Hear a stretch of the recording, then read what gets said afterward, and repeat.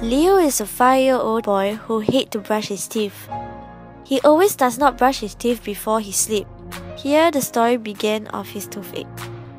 On a windy night, Leo was munching different kinds of chips and sweets. Munching and slurping could be heard as he ate and drank.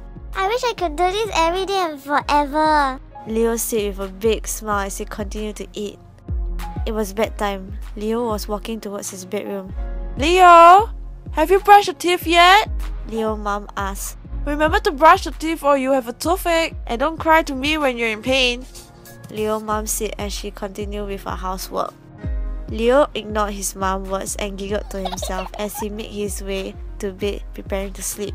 I will just brush it tomorrow when I wake up. And with that, Leo fell to dreamland and snuggled towards his bed for warmth. The next day, Leo went to the playground. When he was sliding down from the slide, he felt pain from his teeth. As time goes by, the pain is hard for him to handle, which made him cry out loud. His mom rushed towards him and asked what's wrong.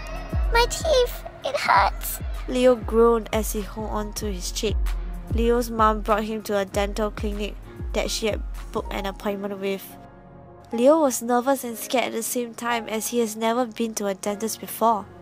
But he was told that the dentist is a devil-looking and scary person. He imagined the dentist with 2 horns on the head and smiling evilly at him, holding onto tweezers and mirror handle. Leo broke his thought as he tugged onto his mom's shirt. Yes, love? Leo sniffed. I don't want to see the dentist. Can we go home? You have to see the dentist. If not, the pain will be worse. You don't want that, right? Leo shook his head. It's okay, love. You'll be fine. You don't have to be afraid. Leo's mom stroked Leo's head as she said, Leo? The nurse called. Leo grabbed onto his mom's hand as they went into the room. When he went in the room, he saw a man standing beside the dentist's chair, wearing a mask covering his mouth with gloves on his hands. The dentist pulled down his mask and smiled at Leo. Hello, Leo. Come lie down here. The dentist pointed towards the dentist's chair. Leo made his way to the chair and lying onto it. The dentist checked his teeth.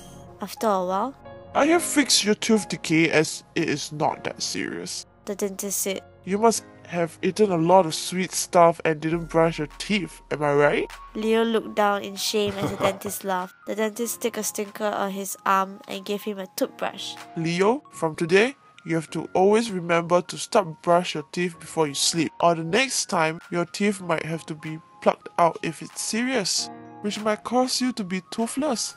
I don't think you want it, right? Leo shook his head quickly. The dentist taught Leo the right way of brushing the teeth.